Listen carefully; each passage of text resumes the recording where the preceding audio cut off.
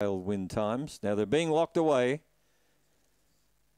So we've got Uncle Ray in the red. We've got Cool Your Jets in the pink. They're the two fancied. Track cleared. Lights on. Stand by for a start.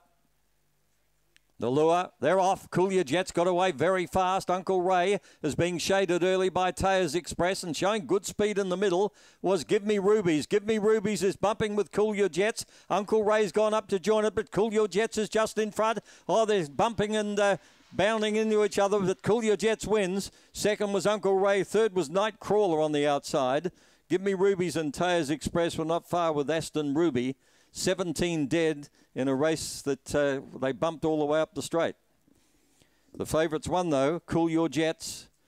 The kennel mate almost brought it undone. Give Me Rubies. She was leading Cool Your Jets and veering out.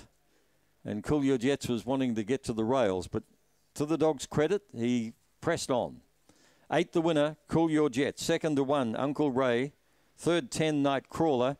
He was the only one that had a clear run all the race. And 4th about to come up, 8, 1, 10. And standing by for the 4th place getter, it's number 4, Tayers Express. So keenly fought race there. They were head and head most of the way.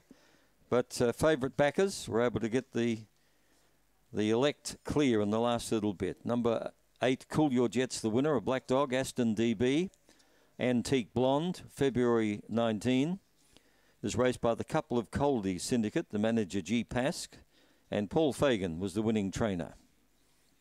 1.5 by 3/4. They went 4:51, 10:75, and 6:28 coming home. It's due to that bumping at